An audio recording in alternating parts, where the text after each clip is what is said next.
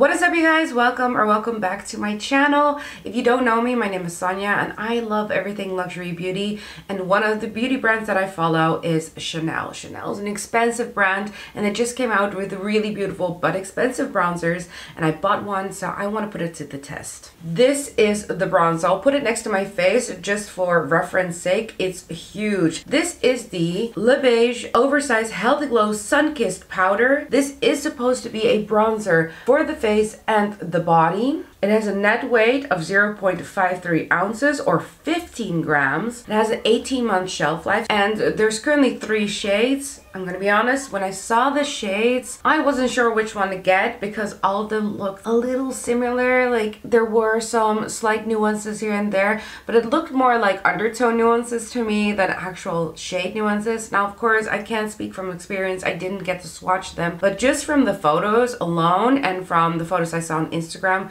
they looked so similar, so I had a hard time finding what shade I wanted. I'm a light medium when it comes to my skin tone, so I figured let's just go with a medium. I felt it was like a safe bet. And this is the component that it comes into.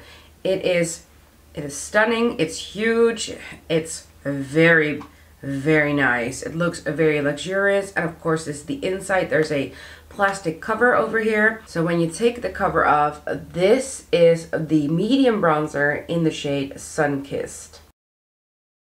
I'm a little embarrassed to show you guys this, but this is the original Soleil Tan de Chanel. I got this when I knew that they weren't going to sell these anymore. They were going to reformulate, and actually I got this one. It was like the last one in the store, and I still haven't gotten rid of it. I just can't. But this is a side-by-side of the two. I feel like these are going to be very close in shade match. I want to swatch them next to each other because if this one is a sort of a dupe for the original Soleil Tan de Chanel, then maybe it's time for me to get rid of this. This does smell exactly the same. So let's first dip our finger in it. It feels less emollient than the original Soleil Tan de Chanel, but it feels creamy. And let's swatch it on my arm.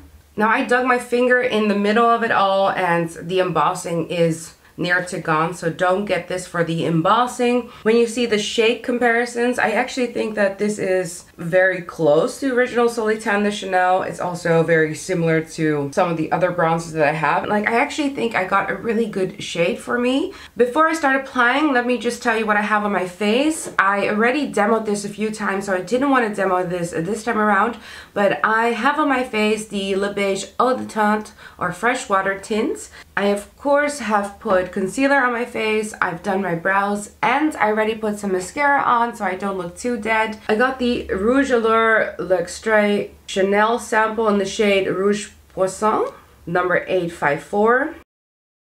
Let's just start applying it on my face. I'm gonna go in with my favorite bronzer brush, and I'm gonna hope for the best. I reserved a lot of space also on my eyes and on my face, just to put this bronzer everywhere and really put it to the test. So let's put my brush in this. Ooh. Okay, so this brush, there is a lot of kickback. It's a sun-kissed powder embossed with iconic rounded square, housed in an XXL version of the emblematic Beiges Compact, an ultra lightweight cream to powder texture for creating a natural bronze look. Applied to the face, body, and décolleté. The composition is a combination of pigments with light reflecting agents for a sun-kissed healthy glow effect. A fine, silky, comfortable texture thanks to a blend of ceramic powders and emollients. I'm gonna switch to a softer bronzing brush. This is more of a bronzer contouring brush by Morphe. I'm gonna go in with an eyeshadow brush. Why don't I just contour my nose with it? It's a little warm for nose contouring, but I don't care. This is just for the demo. Then let's take a bigger brush and let's use some for my neck area.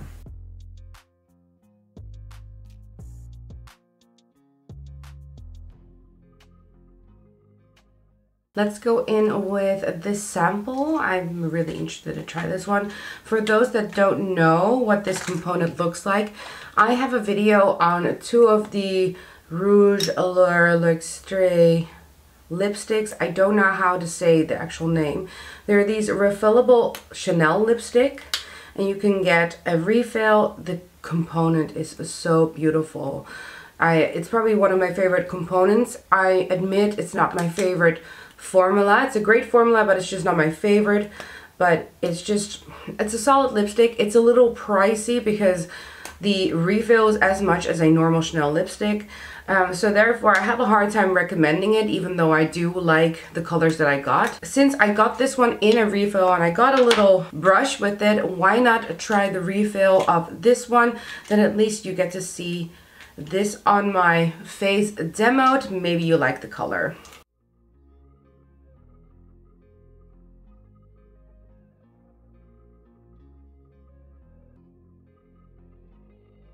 Lastly, I do want to go in with my REVE the Camellia highlighter. Mine is so beat up. This one hasn't made its debut on my channel yet, but I do want to use it. Before I use it though, I do want to zoom you guys in just so you can view the bronzer as is. It's supposed to be a glowy bronzer, and therefore I don't want to muddle it up with my highlighter powder. Alright guys, so to finish up the look, let's put on some of the highlighter and let's talk about the bronzer. Okay guys, so here are my final thoughts of my first impressions on this bronzer. First off, I think I look really good.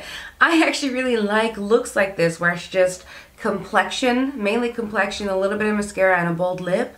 I'm really into this kind of style of makeup right now. Although I love reviewing eyeshadow palettes, I gravitate lately towards my single or duo shadows more than a full-blown palette. If we're looking at the color, there is some warmth to this bronzer, which I actually really like. I think that the Le Beige collection, I'm gonna expect a bit of a warm bronzer. What I also like about this is that it doesn't show like it has a sheen, but if you see my close-ups, you do see that this bronzer gives a little bit of a glow.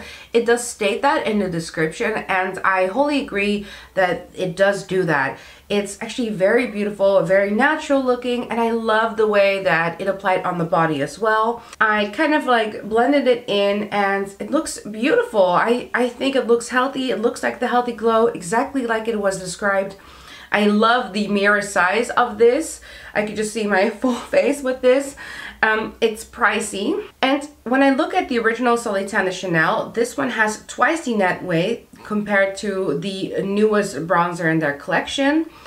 This one I got, I think, for 50 euros, and this one is 75, so that's a huge difference. The pigment in this is really beautiful.